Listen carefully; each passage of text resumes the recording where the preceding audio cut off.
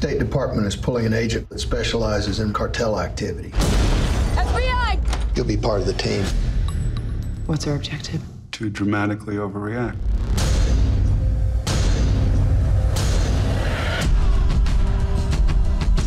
Here we are again. Here we are. And I got to tell you, you are, as we say in Texas, you are one tough cookie in Good. this one. I thought you were going to say a rude word then, but No. I was hoping you would. Okay, no. Keep no. it safe for the kids. We're in Texas, so inevitably people are going to see this film and start going, the border this, the border that. And do you think that's a fair discussion to have after seeing a movie like this?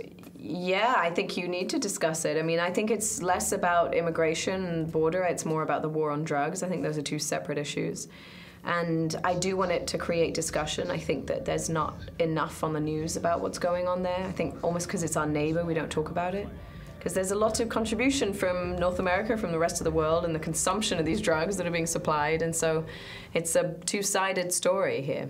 As you're kicking butt and doing this kind of stuff, you're also working with Benicio Del Toro. Yeah. And Josh Brolin. I mean, Yeah. these are tough guys anyway. On the Yeah. set, I want to know how life was working with them. They are big babies. You know what? He said, yeah, these guys, I can get them any day. So he kind of said the same thing, but really, was it, could you feel the intensity, I guess, is what I want to know. I mean, in the scenes, they're both amazing powerhouses. I mean, they're so awesome and such intense actors and so good at what they do. But like offset, we had a lot of fun.